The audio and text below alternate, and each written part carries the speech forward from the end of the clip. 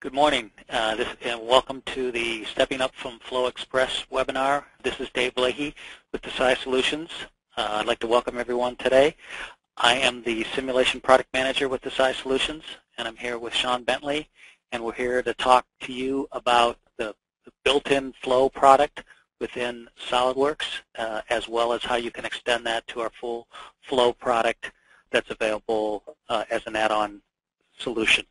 A couple things I'd like to just give you a quick introduction to the product. This is the #1 selling by numbers CFD software that's out there. It's priced and designed for designers, so it's made to be used up front in the design process as you're trying to get indications as to how your product's going to perform in the field. One of the other things about it is that I like to say that it's the no PhD CFD. So you don't really need a PhD to either apply your loads and boundary conditions and understand how to use the software or interpret the results. So it is designed up front for the designers to use. Without further ado, I'll turn it over to Sean, and he can start telling you a little bit about how the product can be used in your environments. All right, thank you, Dave. So today we were going to be talking about the differences between FlowXpress, a tool that's integrated into any seat of SOLIDWORKS. SOLIDWORKS Standard includes it. And also we're going to step up to Flow Simulation as well to kind of show what's the differences and better paint the picture between the differences of those two packages. So the short answer between what the differences are between Flow Simulation and FlowXpress sort of, to me, looks like this. This is kind of like a Venn diagram that shows the capability of FlowXpress compared to that of Flow Simulation. So Flow Simulation, I feel, can do quite a bit more than FlowXpress, but FlowXpress does things just a slight bit differently than Flow Simulation.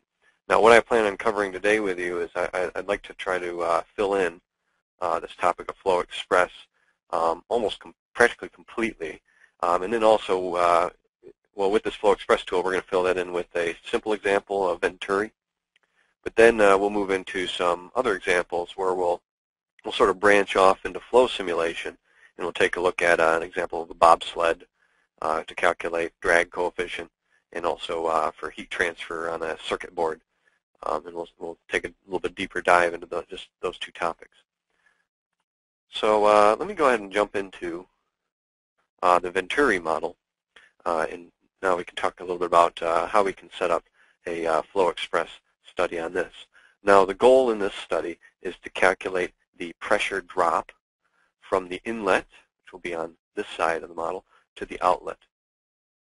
So in order to accomplish this, I'm going to jump right into our FlowXpress tool. And with this tool, it's very wizard-based. It'll walk me through step by step trying to set up the study here. So I'm going to go ahead and proceed to the next. This is just kind of a welcoming step. I'm just going to proceed to the next step. And this very next step says, hey, you need to close your model with lids. You need to tell FlowXpress where's the inside of the model, where's the fluid on the inside of the model, and then where's the outside where there won't be any fluid. So we do this by capping it off with lids. So I'll have to interrupt this process and get out of the FlowXpress wizard so that I can accomplish that. So in this assembly, I'll just do that by inserting a new part right on this end face. I'll convert this edge into a sketch, and I'll just extrude that. I'll flip the direction of the extrusion as well, just to make sure that the faces are touching and I don't have an invalid contact there. So FlowXpress will clearly know that that gap is closed. All right, now I did something very similar on the opposite end, so I'll just go ahead and unsuppress that lid. Okay, so now it looks like we have a fully capped off model. Looks like we've closed it off. So I'm going to move right back into the FlowXpress tool, and still it complains that I don't have lids. There's something not fully closed on this model, and now I need to try to figure out what. So FlowXpress unfortunately doesn't give me any special tools that help me try to do any leak tracking. So I kind of come up with a creative approach of my own. I just model in a plate here, and if I just use this plate and block off the flow, I can kind of test and see where this issue might be. So now if I jump into FlowXpress, you'll see that it allows me to proceed to some of the later steps, and I can view where the fluid volume is. And I see it successfully found the volume here, but it doesn't look like it found the volume over here. So it seems like the problem is on this side of the model. And I can do this step again and again if I just drag this plate over further and further. And I'll do another test just to make sure that the problem is in fact over there. And once again, it successfully found the fluid here, still not successful over here. So the problem must be on this side here, perhaps with this lid. So let me take a closer look at what's going on there. So I may not need this body anymore. I'll turn it off for now. And I'll use some of my assembly tools built right within SOLIDWORKS to try to help evaluate what's going on with this lid here. So with this interference detection tool, I can find interferences. Here there's a coincident interference. That's good. That'll make sure it's closed. But on the other side of the model, if I zoom in a little bit closer, you can see, oh, there's only a partial interference. So there's some kind of gap, perhaps, on this end. Let me take a look at the sketch for this and see what's going on with that outlet lid. I see the sketch is blue, which means it's underdefined. Maybe if I drag it around, let's see if I'm able to move this thing. Oh, I am. So let me just drop it right on center. And now it's fully defined. And hopefully that takes care of us. So one last time, I'll go back to interference detection and take a look and see if now it does have, it's coincident all the way around. So I think this should work for FlowXpress now. So back on track here, I was going to determine pressure drop. So let's jump into FlowXpress in order to do that. So now that I'm able to proceed to this step, we see that the whole model is found, that whole internal region is found. And also, I'll key in the smallest flow passage here. The diameter of this large, or excuse me, the cross-sectional area of this large inlet is about 1 square foot. The diameter down here gets down to about 4 inches or so. But I am going to key in a size larger so that it runs pretty quickly in this session. Okay. Excuse me. The next step, I'll go ahead and define my flow fluids. In this case, we only have 2 options in FlowXpress. You have water or air. I'm going to just choose water for our scenario here. And then now for the inlet, defining the inlet velocity or the pressure or the mass flow rate. There's a variety of ways we can define that inlet velocity. So in this case, I'm going to do a volume flow rate of 60 cubic feet per minute. Now I do have to select that inlet face, so it's handy if I just change this model to be transparent. Now I can get access to this inlet face here. And now I want to key in 60 cubic feet per minute, but see the units here. I'll have to manually, if I want to convert it, I can go to Google and type it in and try to convert it. Or if I know exactly what to key in, I happen to know that this works here, feet to the third per minute. As soon as I click off, it'll convert it for me. So then now I'll proceed to my next step. And now I'll define the outlet. The outlet can be defined in one of 2 ways, as a pressure or volume flow rate. Now since I already defined a flow rate, I can't do that at the outlet as well. That'd be sort of like over-defining the problem. So I'll just specify a pressure opening at the outlet. Now if I'm interested in pressure drop, in this case, since water is an incompressible fluid, it doesn't make too much of a difference as to what I key in here. So I can key in something like 0.0001, just so it makes the math a little bit easier. So when I try to look at the pressure at the inlet, I'll be able to just say, oh, the pressure at the inlet's 10, so that means the pressure drop is going to be 10 minus 0. It'll be about 10. So I'll go ahead and proceed to the final step here of solving this analysis. It's going to break the solution process up into 2 steps. First, it'll break it up into small bits and pieces, what we call a mesh, and then it'll begin solving it. Now, part of the meshing process is when I keyed in that 12 inches for the smallest gap, it's going to tighten up the mesh in the regions that have a gap size that's that size or smaller. So it'll automatically take care of that for me. Had I keyed in a much smaller gap size, then this process would take quite a bit longer. So as we're nearing completion, now we get results. So something I like to take a look at in these results, maybe I'll just convert this to the little balls or spherical like particles. And we can see an animation of how that fluid moves through the system. See, it moves through the through that nozzle in sort of an asymmetric way with turbulence. So we're getting some swirling effects on the other side as well. And then now what I want to observe here, though, is this, I'm trying to look for pressure drop, right? But I don't see any options for pressure over here, and it won't be included in the report that I can generate. So the software does not directly tell me what the pressure drop is going to be across here. FlowXpress doesn't directly tell me that. Now, we can use some creative ways to get to that result, however. If we take a look at our maximum velocity, I'm just going to reset it, make sure that it's set to the global maximum in this system, and I'm going to write down this value of 102.87. And now, here's what I'm going to do next to try to figure out what would be the pressure drop in this scenario. So I'm going to backtrack a few steps all the way back to the inlet. And at the inlet, I'm going to, instead of keying this in as a volume flow rate, I'm going to key this in as a pressure.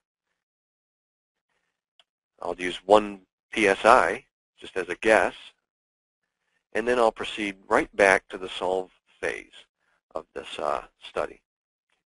So now if you think about it, I've just keyed in 1 psi of pressure at the inlet, and let's say it gives me a velocity at the outlet of 200 inches per second. So what would that mean to us? Okay. We had about 100 inches per second a moment ago. If we end up with 2 inches per second with this kind of pressure, then does that mean I should cut the pressure in half? Well, as it turns out, pressure drop and velocity aren't proportional. It's closer to being pressure is proportional to the square of velocity. So it's kind of like I cut it in half, but no, instead I have to cut it into about a quarter or even further. Okay. So now in this case, let's see what we have. So my maximum pressure here is 240, or excuse me, my maximum velocity here is 245 inches per second. Okay, so that's another value I'll go ahead and write down. So now I need to scale that pressure down. Okay. So going back, once again, just running sort of manual iterations using FlowXpress, trying to figure out this pressure drop. I'm going to just take this 1 psi, and I'm going to divide it by 245.52 squared. So I'll just divide it again. And then I'll multiply it by 102.87 squared. Okay. And let's see what we get. I end up with about 0.175. Okay. And then I could go through, I could proceed and rerun it. I'll skip that step to save some time, but if I do rerun it, here's sort of a summary of where this was going here. So once again, our goal was to determine pressure drop. My inlet flow rate was 60, and when I keyed in 60 CFM, I got a maximum velocity of 102.8. When I keyed in a pressure of 1 at the inlet, I got a velocity of 245. When I keyed in a pressure of 0.175 or so, I would get a pressure, if I reran it, of 101.7, which is very close to this. Excuse me, I'd get a velocity of 101.7, which is very close to the velocity I got here. So it looks like my pressure drop is very close to this value. Okay. So next what I'd like to do is show the same sort of problem set up in flow simulation, so we can get a better sense of what's the difference between what I'm doing in FlowXpress here and what's available in the full-blown flow simulation package. So I'm going to go ahead and close this model. All right, so here's sort of a refreshed version. I'm starting from where I started the previous one, but now I'm going to use our full-blown flow simulation package to set this up. So first of all, I'm going to go ahead and turn on the SOLIDWORKS Flow Simulation add-in. And now this gives me access to a variety of tools on this tab. For example, a tool that allows me to create lids, so I don't have to do any assembly modeling and to manually create those necessarily. So using this tool, I'll just click on this end face and click OK. And there we go. I have one of my lids. I would have just done that on the other one, except let me go ahead and unsuppress my outlet lid. We also have a leak tracking tool in flow simulation to try to make this the effort of figuring out where you might have openings and to help troubleshoot setting up these flow studies. So if I go ahead and check my geometry, right now it says the check failed. It's in a non-watertight model. So I'm going to use this leak tracking tool. And using this tool is very simple. I'll select a face that's on the outside of the model, then I'll select a face that's on the inside of the model, and it'll try to find the connection between the two. So I'm just going to pick a face, like maybe this face is on the outside of the model. And then now I want to try to grab a face that's on the inside of the model, so I'll just use the select other command. So maybe I'll just dig through this one. I'll right-click, select other. And this will allow me to grab this inside face. And now let's see if we can find the connection. And I see it puts this little ribbon on here, and I see it goes right through my outlet lid to here. So there must be a gap at that location. So let's go ahead and take a closer look, and just like before, I'll fix the issue by just editing the sketch, dropping that on center, getting out of the sketch. And let's try this. Let's try the same check again. So now if I go back to my check tool, I see this time the check is successful. Geometry is okay for an internal analysis. So now I'm ready to go ahead and set up the flow simulation study. I'll use a wizard-based tool to help set this up. Probably greater than 95% of the time I set up a brand new study, I'll use this tool. It's very helpful to get started with setting up sort of the background physics behind what I want to include in the study. So some of the steps I'll walk through here is doing things like defining the project name, unit system, and so on. Okay. Project name I'll just leave as the default.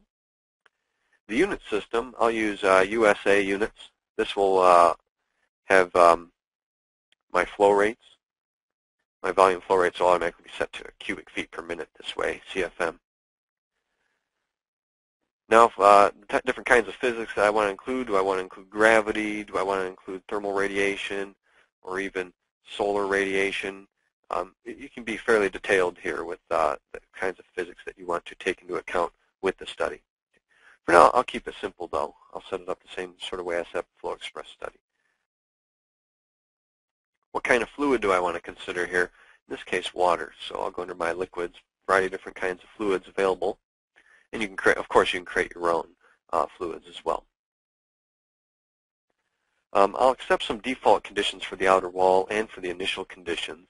And then here, this final step allows me to adjust how resolved I want the geometry to be. So if I drag the slider all the way to the right, it might take a long time for it to run the study, but I should get more accurate results.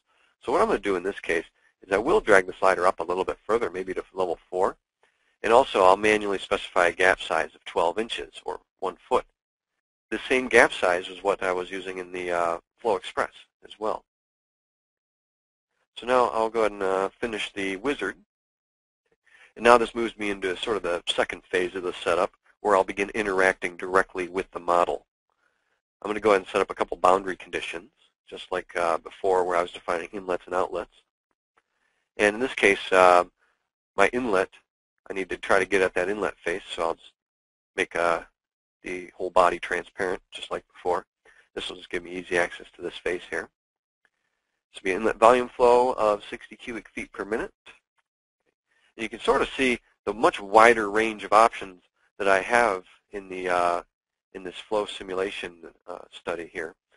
Okay, in the FlowXpress tool, there was only a couple little options that are available. Here I have thermodynamic parameters. I can key in temperatures or make the flow non-uniform. Even go do things like specify a formula for the inlet, make it even temperature dependent or time dependent, or all sorts of different things that can take it to a much more detailed level with this tool. But again, I'll keep it simple. Let's do 60 cubic feet per minute. And then now at the outlet, I'm just going to define an environmental pressure opening. And I won't bother keying in a 0.00 kind of like I did before, because what I'm going to do, just to keep the numbers easy to read here, is I'm just going to use I'm going to create a couple of goals, and they're going to monitor the pressure at both the inlet and the outlet, and then I'll also monitor the difference between those two goals. So I'm going to take the inlet pressure and subtract from it the outlet pressure, and this sort of represents my pressure drop. So now I can directly monitor pressure drop without having to get out the calculator. So with that, I think I'm ready to go ahead and run this study. I'll go ahead and use all four of my processes, but again, a lot more options available here. You can tell it to run on a completely different machine, for example. Okay, but I'll go ahead and run it. Excuse me. This opens up the solver window. This window can give me a variety of different previews as it's solving. These flow studies can take a long time to solve, so being able to look at these sort of previews and monitor the solution progress, I think, is very valuable. Also, we can see that pressure drop goal that I created. We can see how it's coming. Now, remember, in FlowXpress, I got a pressure drop that was on the order of about 0.17. Here, it's closer to about 0.14 or so. Or actually, I might round down in the end here, about 0.13. So now the difference between the results between these two tools, remember I used a fairly coarse mesh on both of them, and I think here, though, I do have the much more flexibility to be able to refine it, get a much higher resolution result, and more accuracy. So neither result currently is going to be the most accurate until I do some refinements, though. All right, so now it's finally done solving. Again, about 0.14 appears to be our pressure drop according to that. Now I can sort of take the results to a level further. We can look at flow trajectories and cut plots. So looking at those flow trajectories, if I just go ahead and I'll just draw a line, and I'll just plot trajectories perhaps along this line. I'll do 60 or so of these trajectories. I'll do them as flat arrows, velocities, and let's see how those look. So seeing these trajectories along the plane and then maybe animating them, you can just try to help to visualize the regions of the flow that move the fastest, ones that move slower. We see the center here moves the fastest, and sort of see the direction and how we get the swirling of all of that. So the interface for being able to visualize the results here is much larger, much more expanded than compared to the FlowXpress tool. In FlowXpress, you basically only had the option for flow trajectories, and even the kind of flow trajectories you could show were very limited, only velocities. Okay. All right, so what I'd like to do next is maybe move on to a different example. So on running flow simulation on another example here, I'd like to show an animation of a piston, and with the piston I'm going to calculate pressure drop from the inlet to the outlet, and also try to visualize different positions of the piston as the piston moves through its motion. So I can set up a parametric study and use the compare tool to generate animations, perhaps something like this. We can see various different, how the flow field develops as this piston position changes. Something I want to observe here is how the fluid velocity increases as the piston moves back further and further.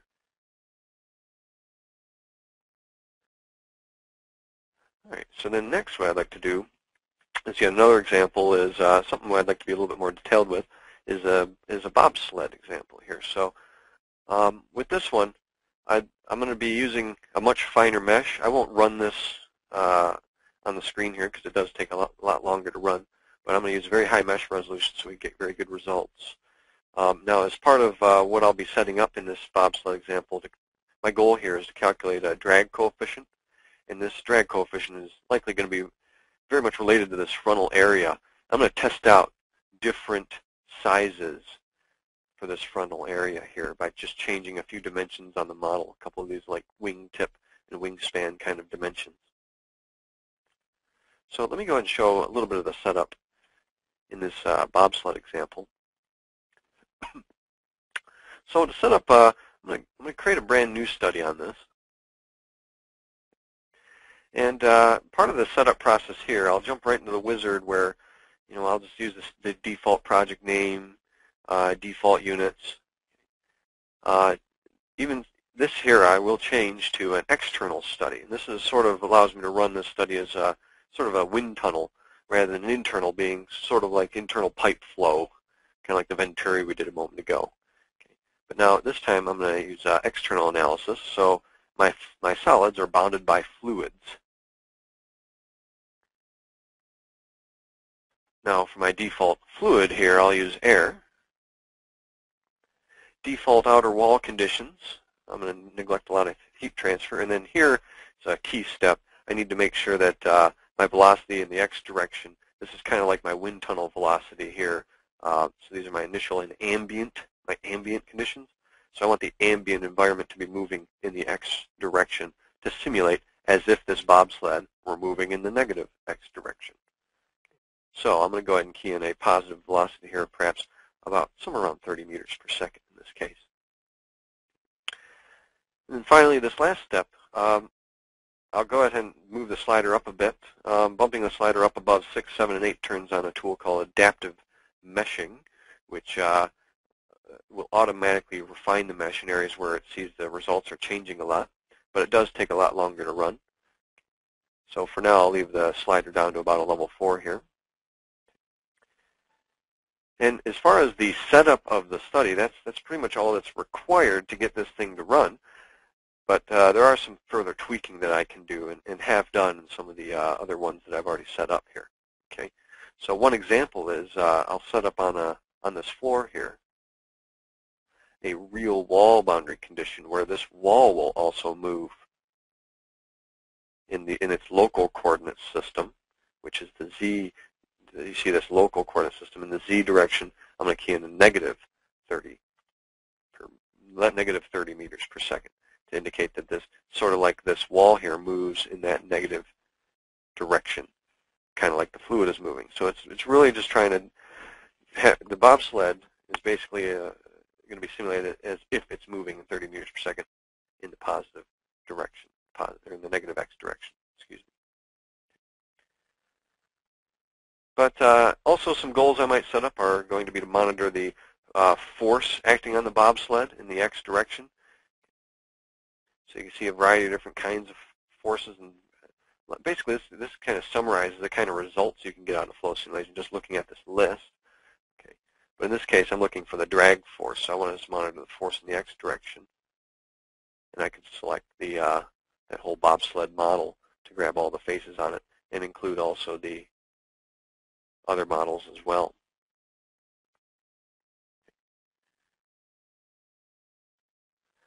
All right, and then now I would proceed to run the study, and let me go ahead and take a look at one that I've already ran. And I'll show some of the results that I got. Okay. So when I ran that study, first thing I'd like to take a look at is going to be velocity. So we can see the based on the mileage per hour here, kilometers per hour, you can kind of see this is moving supposedly at about 105 kilometers per hour. Okay, so really it's the fluid that's moving around the body, but it simulates as though the body were moving at that rate. Looking also at turbulence effects, I can look at vorticity, see which regions might be inducing some turbulence. Okay, it's interesting to note along these sharp corners here, these tails, there might be some eddies that are forming off of these, or some turbulence from those. Okay. And then also trajectories. So I'll take a look at flow trajectories as spheres in this case, acting over top of the bobsled. I see a lot of them are bumping this guy in the face here, and going around, and might be a little cold on his neck. So hopefully he's wearing a scarf. Then also behind the bobsled, we can see some of the recirculation that's being generated back there. If I really zoom in on that region and just hone in my trajectories on that, you can see all the sort of recirculating flow behind the bobsled runners. All right, so now these are different plots that we can look at to try to visualize the results and come up with ideas on how we can start making changes to our design. Now, the idea that we had in this example was we wanted to change the wing design and compare the drag coefficient with the different wing tips. So we did that. We ran a bunch of different wing designs on this bobsled, and we looked at those drag forces. Here was some of the results that we got. So comparing the results between the different studies, we saw we were able to look at those different surface plots. And then looking at those drag results, we saw that, interestingly, we might have expected that the smallest, the most narrow design, which is the one on the left, would have performed the best, but it's actually this one here that looks like it performed a bit better, had the smallest drag coefficient among all the other designs. Now, to refresh you, what did those designs look like? This was the smallest. This is the one that supposedly did the best, and then these were the two bigger ones that didn't do quite as good. Okay, so this one was the best one. All right. So next example I'd like to move into, a completely different example here is electronics enclosure. So on this example, we're going to take a look at trying to cool this electronics box here. And there's going to be some fans they're exhaust fans. They're pulling fluid out of the box. And we have some vents on the side, but we also want to take a look at, I want us to take a look at maybe adding vents to the top as well. I would think that if we had some vents at the top, it might give us better cooling. So here's the first iteration I want to run. And then I want to compare this with the no vents on the top. I want to compare this with one that has some standard vents here, and then also maybe a custom design. So we want to see which one of these three does the best. No vents, standard, custom. Okay. So now I'm running short on time, so I don't want to jump into the software on this one. So what I'll do, I'll show you a few different slides that might indicate how we might set this up. So one thing I might do is the geometry in the circuit board already has properties assigned to them. It already has the materials and the heat generation rates. These properties came from an electronics CAD system. We used SolidWorks to read the information from that electronics CAD system and then import those values into Flow Simulation.